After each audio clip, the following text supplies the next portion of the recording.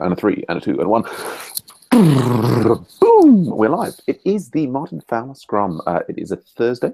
Sam and Raoul and Pat and Matt and Lara are here. So I've just been reviewing local support pull requests. Yeah, something I've been meaning to get around to. So quite pleased that we've got to upgrade to Twitter Bootstrap 3, which is looking good. The rest of the things need to be done there, but great progress from Piotr. Yesterday, it was a DevOps day. It's all about DevOps. I've written a blog post about DevOps this morning. I do have a conference talk to give at a DevOps conference next Thursday. The future is DevOps, apparently. Yeah, it was all website 1 DevOps yesterday. Local support DevOps trying to get local support onto DRE with their new GitHub integration. Main thing was working out this Twitter YouTube gem issue on staging. I think we have a way forward for that, not blocked by that. Yeah, key thing I think is, I've got to keep churning away with DRE, and I must get my DevOps conference talk written, as well as working out a way to double the number of premium members and just make the whole charity thing sustainable. That's me. First in was Lara. Let's go to Lara. How are things with you, Lara?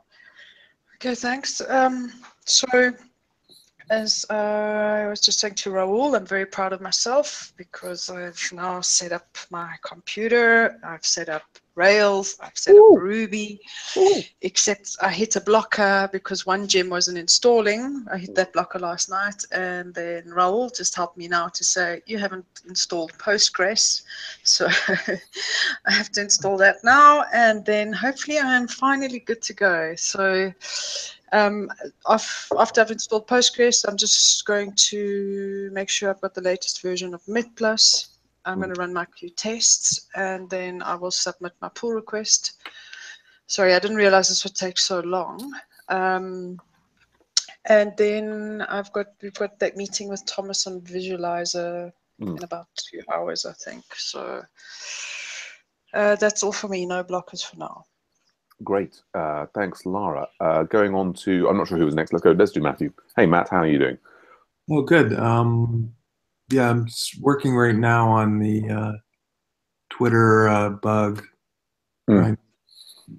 Replace checking the duration of the video with checking the start time of the stream, and a little trickier than I thought because there's 2 tweets. There's when the stream starts, and if it can't tweet that, then it tweets at the end when the video's done.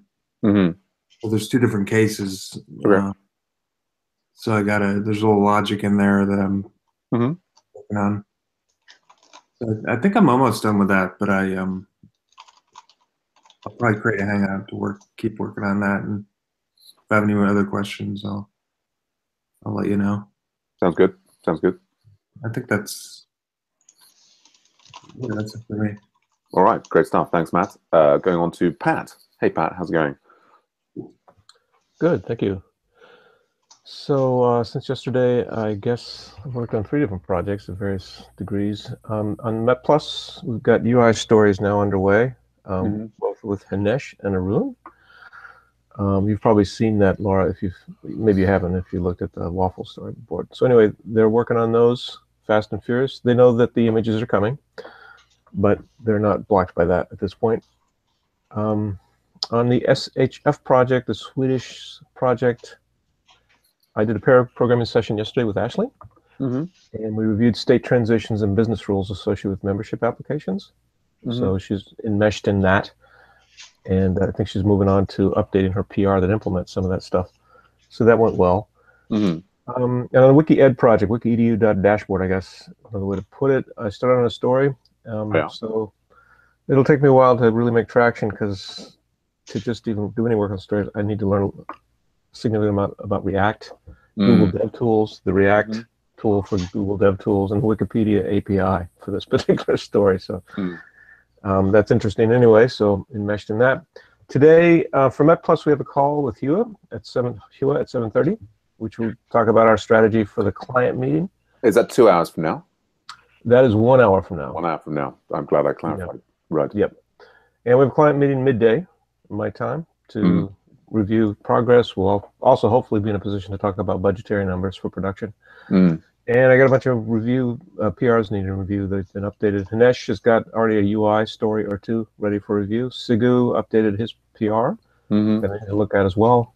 There may be another one or two that I need to look at. We've got about 7 pending right now. On SHF, I'll be reviewing Ashley's PR, and I'll probably start on another story for the SHF project. And WikiEd, I'll continue on the story that I mentioned. And that's my update. No blockers. All right, excellent, excellent. Thank you, Pat. Look, what a task horse you are, working through all that stuff. Goodness me. Raul, how are things going with you? Well, things are okay. Been mainly doing support for Craft Academy students yesterday and today. Worked a little bit with Sigu this morning on a project for CA Labs. I submitted my pull request on the coverage report merge is, I think, ready. Although I just saw that there was a new pull request that was merged before that, so I need to update that pull request again and fix that. So I don't know when you plan on merging that, but yeah. Yeah, no, indeed. Well, and maybe I can just do that update through I'll just click the update branch so that comes in. Yeah, I'm just. So what I do is that in order to run that, I sort of like go and change the settings on Semaphore to run that specific pull request. Right. Okay. So, okay, so maybe I've broken it, but yeah. Okay, right. So then, yeah, I can quickly do that again and fix the testing. The good thing is that the coverage has increased by 6%, so that's nice. That's great. That's good to hear. Yes, yes. Well, maybe we will get that in. I guess we could just go ahead and do that. I guess we're sort of midway through this Twitter, YouTube thing that is kind of on staging. So yeah. Anyway, I certainly hope to get. Anyway, we can coordinate on that later on. You can let me know, and then we'll make some time. Excellent. Oh, so pleased that you've made progress on that. Sounds wonderful. Thank you so much. Anything else? That's all for me. I'll be working with CS students in the afternoon, and no blockers for me. All right, there we go. So yes, and the other things that came to me as people were talking. We've got new marketing intern. It's confirmed marketing channel. Marufa introducing her to people there. I guess the action item for me is, we need to get the marketing plan in place with, what are the high level goals and work backwards from that. So, I'm hoping to have at some point maybe Marufa will join us in a hangout. She's actually, I think, local in the UK, so I may meet up with her in person because I realize for someone who's not necessarily used to working completely online, hangouts may not be the best way to go.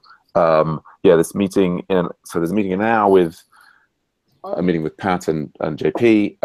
We'll see about that visualizer, which is an hour later because we're at lunch, and I've got meetings at my student school today, so we've had to move the mob programming to tomorrow, but that seems to have been all right for everybody. There we are. I think that's the updates. We are in time. There is 5 minutes there. Anything else on anybody's minds?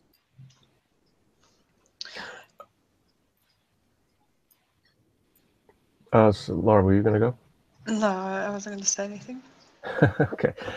So for the meeting in an hour or so, or 15 minutes, I guess. What we did before, he is on a bus. He's commuting to work. We did a hangout actually, and it worked pretty well for Hugh on his phone. Just turn off video. So we'll give that a shot and see if that works. Yeah. Okay. Cool. Yep. Sounds good. Yes. Well, I think that's everything. Please, everybody, continue to enjoy the standard tier for the Slack. It's still sinking in like how beautiful that is. Yeah. Well, that sounds like there's nothing we need to coordinate. It sounds like Matt's going to be creating a hangout. I'm going to go and get a tea and some bagels, I guess, or will I go to lunch? Let's see. Yeah. Lara, I guess that now we've got a marketing intern on board. It's a good idea to have a longer conversation at some point about marketing strategy and so on. I know you've got lots and lots of things on your plate. Yeah, sure, no problem. Yeah, that's fine. Just shout when you've got time, and then we can just coincide a hangout. Yeah, sounds good. All right. Well, there we go. I think we're done. I guess I'm just thinking about, we've got a couple of minutes there. Raoul, should we coordinate this test coverage thing now? Is that, does it make sense to do it together, or is it best like handled separately? Whatever works for you. I have some time now. Yeah, I mean, I guess since we're there and we're thinking about it, I mean, I'm just looking through the issue. I mean, the code changes themselves don't seem. I mean, it's all related to tests, isn't it? So yeah. So all I did today was just adding the instruction at the top of the spec helper in the env file to merge all coverage, and created a rake task to do the merge and push to coveralls at the end of the test. Right. Yeah. So it doesn't change much. Whoever's using the thing will still run their test normally.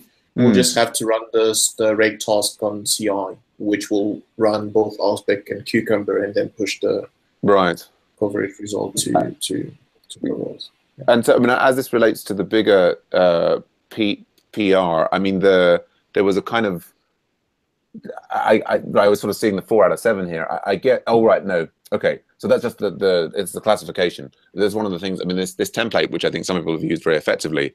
The funny thing is that by using this mechanism, like these are usually used to do, aren't they? So when we sort of see it, like we get this 4 of 9 here. Oh yeah, right. I see. Which I never had. I guess I should have probably removed the ones that were not marked. Yeah, that might be the thing to recommend to people. Yeah. And what was the original problem? Was just, this is specifically about just having the coverage reported. Right. So before it was just reporting RSpec coverage. Yeah. So now it's getting the coverage generated by Cucumber and the one generated by RSpec, and it's merging those 2 results before it publishes them to coveralls. Right. Interesting question there about. I the sort of almost philosophical question there. We don't want to spend time on, but about what's the best thing to report. Like maybe the original problem was that we weren't getting any coverage information from the acceptance tester tool. Yeah, I don't know. Does anybody have strong feelings about whether the 2 values should be reported independently, or one is more important than the other? Pat or Matt or Lara?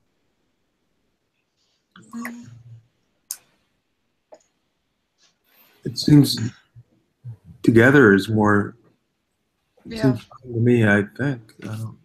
Yeah, I mean, I guess there's an argument for like an ultra strict setup would say that you want 100% coverage in your assuming that you've got this divide where you're using RSpec for unit tests and you're using Cucumber for the. So one of the things that transpired as we moved on is that we don't necessarily write RSpec test for controllers anymore. Everything is done from Cucumber. So like it made sense to sort of like merge those 2 results so that whatever Cucumber covers, we can just join them with whatever we cover in RSpec, and have a more accurate result at the end of the day. Yeah, I think that's definitely my guiding philosophy at the moment is that the we shouldn't try and achieve 100% coverage with unit tests. Yes, absolutely, that's the way I go, and it's that ultra strict, try and achieve very high coverage on the fast running. I mean, the only thing that now gives me pause for thought is that, and not that we should change. I mean, we'll still merge all of this. I'm just sort of thinking out loud. Is this other challenge that we have is that the Cucumber tests are kind of slow, and it takes 10 minutes or so to run the full suite on website 1. Yeah. What I wish we had, and I thought I had achieved before Christmas, is like in RSpec they make it very, very simple for you to get a list of the slowest running tests. You know what I mean? Like you can set up. I've got the right thing here. I thought did I just run the? God, it's got it top there. But when I run, I can just do it here. Like so, for example, if I run the RSpec for things, you can there's a flag that basically it tells you the top 10 slowest running items. And that's really useful, obviously, in tracking down slow running tests in RSpec. Cucumber doesn't seem to have by default any simple way to do that. That I did find. I think. Go on. I think Semaphore recently introduced something that allows you to have some kind of metric on your slower test and stuff like that. I haven't looked much into it, but it's something we could definitely check out. Well, that's interesting to hear. I can have a look at it and see what it's all about and how we can set it up for. Oh, that sounds great. For website 1. Yeah, I did find a little like snippet from a couple of years back that was supposed to do this same thing for Cucumber, but it hasn't been working reliably. So yeah, if Semaphore has a solution for that, that'd be fantastic. Yeah. All right. There we go. Excellent. All right. Well, I added a little bit of philosophical chat just there on the end of the session.